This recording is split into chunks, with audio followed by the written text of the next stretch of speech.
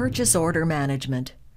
Acumatica allows me to automate my purchasing and procurement processes. Purchase requests can originate from several areas in the system. Sales orders, replenishment, and purchase requests are all funneled to a central location where a purchasing manager can review entire company needs and initiate purchase orders.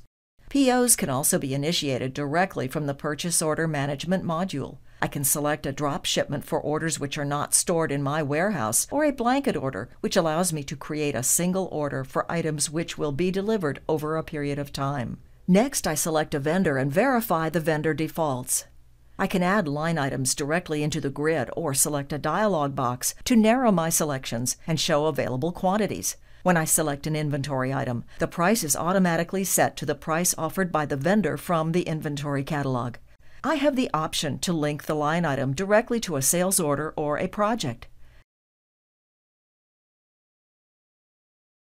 When my purchase order is ready, I uncheck the hold box and the order is scheduled for approval according to my business rules. These rules are set in the Assignment Rules screen in the Employee portal. In this case, my order is under $5,000, so only a single level of approval is required.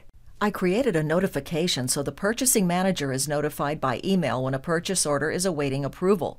In order to approve the order, I click the link in the email, log in with the appropriate credentials, and approve it. Approvals can be assigned to a team or specific individuals and can be escalated when not handled in a timely manner. Once the order has been approved, I can return to my original user account and open the Email Purchase Order screen. From this screen, I can either print or email the purchase order to the vendor. Both formats can be branded and customized. When the items are received, I go to the Purchase Order Receipt screen to indicate that the goods have been received into my warehouse. After specifying the vendor details, I can add a purchase order that I want to receive.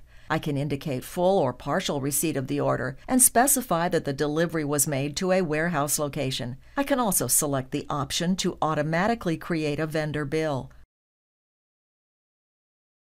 Once I specify the control quantity and amount, I release the transaction. In this case, I received the entire quantity, so the order is closed. If I had received only a portion of the order, my purchase order would have remained open. The Purchase Order module is integrated with all financial modules, the Sales Order module, and the Inventory module to deliver end-to-end business process improvement. For more information about Acumatica, visit our website to read documentation and view other videos.